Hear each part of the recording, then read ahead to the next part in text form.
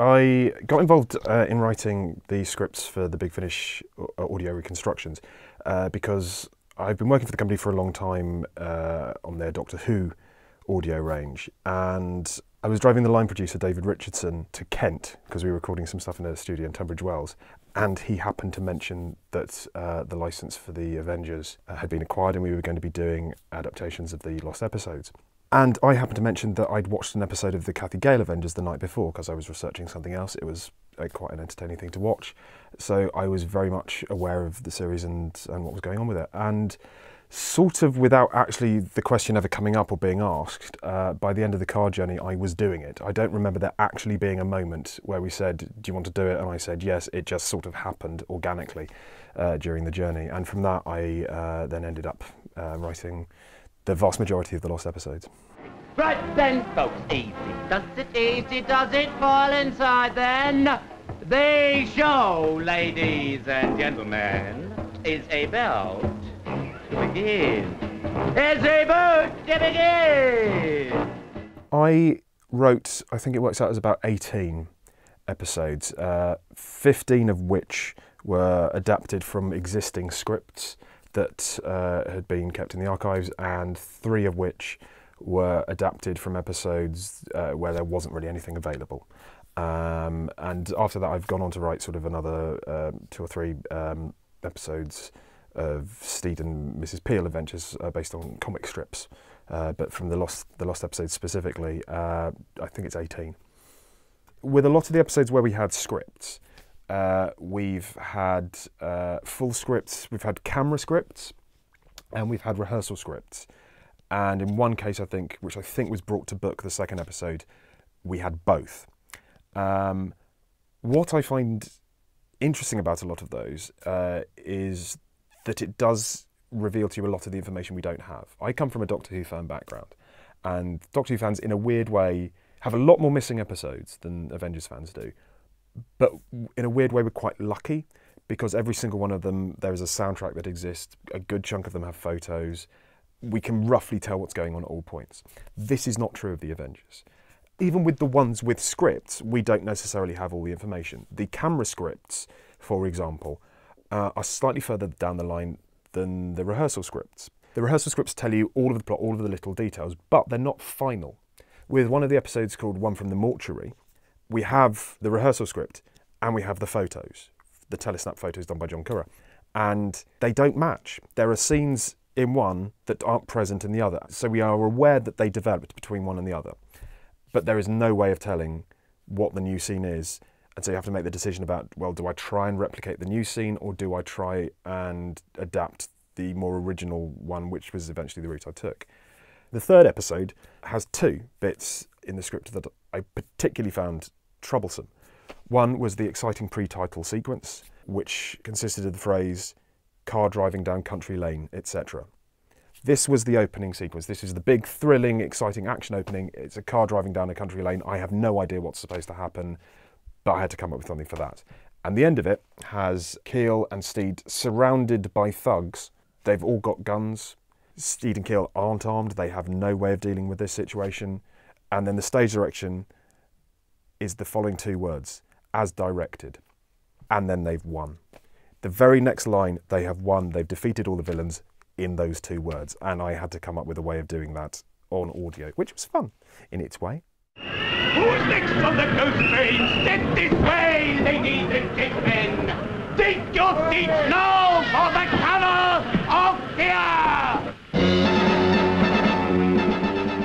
Tunnel of Fear is one of the episodes where there was no script. There is an astonishingly wide range of information we have on different episodes. In terms of some, we've got a lot of information from one source, some we've got a lot of information from another, and they don't always overlap.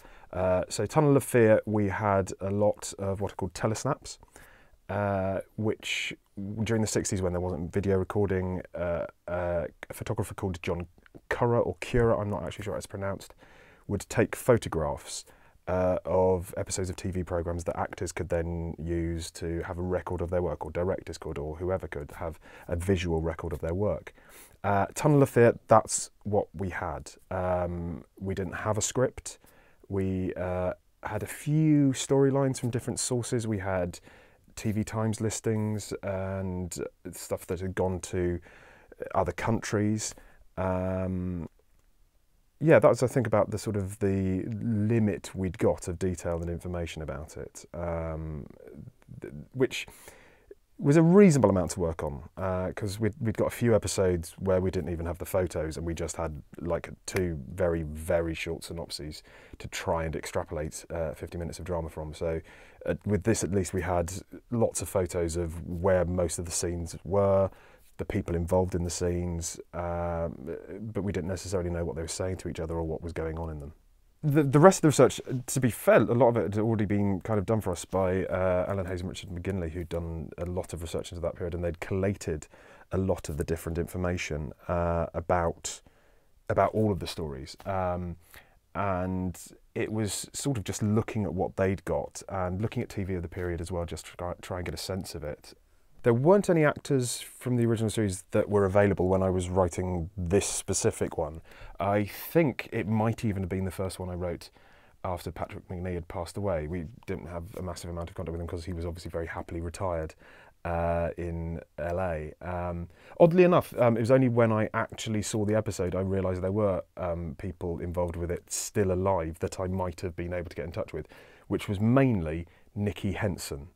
A relatively well-known actor nowadays who just turns up in the background as an extra, which incredibly distracted me all through the very first viewing of it. Him and Julian Holloway, whose name I couldn't remember, and I kept trying to remember when I was watching it because it was just very strange to see these two actually quite well-known actors with no dialogue, just hanging around there in the background.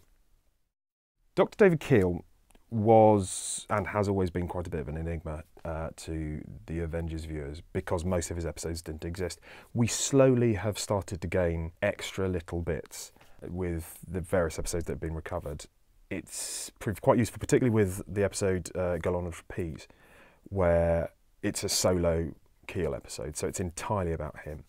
But that was one of the things that was great working on these episodes, particularly the initial set of 15 scripts. Just a sense to get a more detailed, a more rounded sense of who this character was. There are lots of little details that turn up in a few of the episodes that give you a lot more detail about him and his particular relationship with Steed. Particularly, there's an episode called Toy Trap, where the episode ends with a massive blazing row between the two of them because Steed has effectively taken advantage of one of Keel's friends, and he's not very happy about that. And that very much colours who he is as a person, and there's an interesting and sort of contrasting relationship there, particularly because there's quite an even dynamic between the two of them that there isn't necessarily in the later series, where he is clearly the superior rank, if you like. Look, your philanthropy is just a little unexpected, I must say. What's behind this? Well, as it happens, I have business in Southend too. Now, if you really want to help Black, wouldn't it be a good idea if you nipped down there, ferreted around a bit? Well, you could start with his mum. Yes, it might be an idea. But first of all, he's got to hand himself over to the police. I will be personally responsible for getting him to the nearest police station, okay? Now, look, if you want to get anything done tonight, why don't you start away, eh? Good night. Just a minute. Steed's sort of iconic nature in some ways makes it easier to write the dialogue for him. But at the same time, he's a character who goes on quite a long journey. The series lasts, I think it's 9 years. And the character who turns up in the first series and the character who turns up in the later years are very, very different. And it did help that by the time I had to write original dialogue for him, I'd worked very closely on 15 scripts using the dialogue originally written for him in the 60s. One thing that was very noticeable looking at those original scripts was, I think, even from like episode 1 or 2, it was very clear he was the lead of the series. Even though they were nominally equal billing, very, very early on you were aware the writers are clearly having a lot of fun with Steed and enjoying themselves hugely. That's not to say they're not having a nice time with Keel, but everything Steed gets to say is brilliant and funny and clever, and he's just roguish and charming, and he's such a great character to work with. It's just an honour to be allowed to play in that sandpit. That was quite a bluff. It hurt me believing it. Oh, haven't you heard about these things? We used them an awful lot during the war. I mean, you weren't bluffing? I must confess, I really frightened myself for a moment. quite frightened now. They cost a fortune. Oh, hello. Oh, I want the police, please. Oh, no, thanks. Thinking of giving it up. I was very pleased with the finished script. It was a very tricky thing to pull together. There was huge amounts of the story, as I said, where we didn't really know what was going on. There were just massive sections where you would have a photo.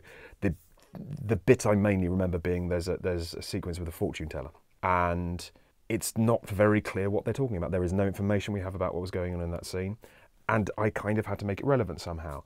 When you actually see the original episode, the fortune teller is effectively a red herring. It's a throwaway gag for a scene, and you kind of don't expect that to be happening when you're writing. You're trying to justify everything, and you're slightly forgetting that some bits are likely to be slightly padded or filling in time while other things are happening over the other side of the set.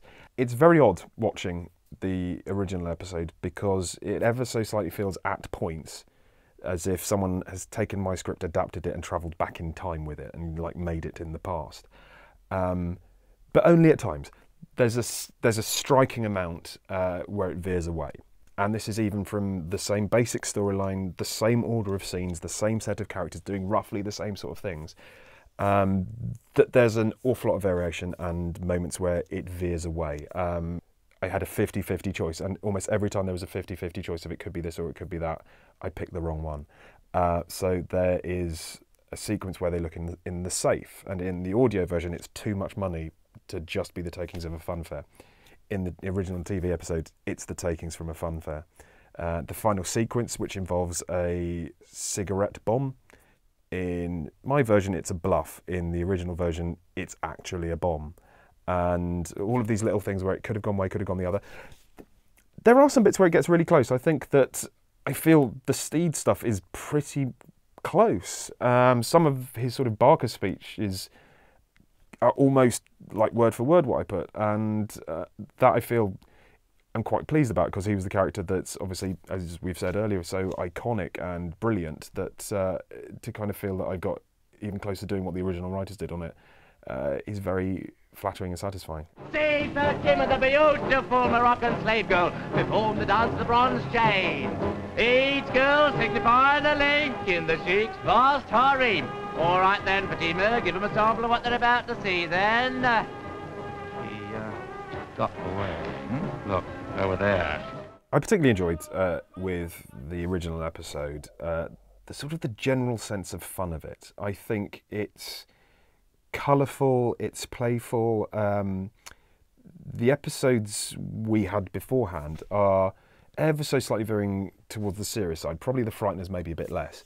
But Tunnel of Fear, it very much feels like the series it's on its way to becoming. It's clearly having a ball, particularly what they're doing with Steed. Steed hanging around at a fun fair with a bunch of belly dancers is about as Avengers an image you could possibly want.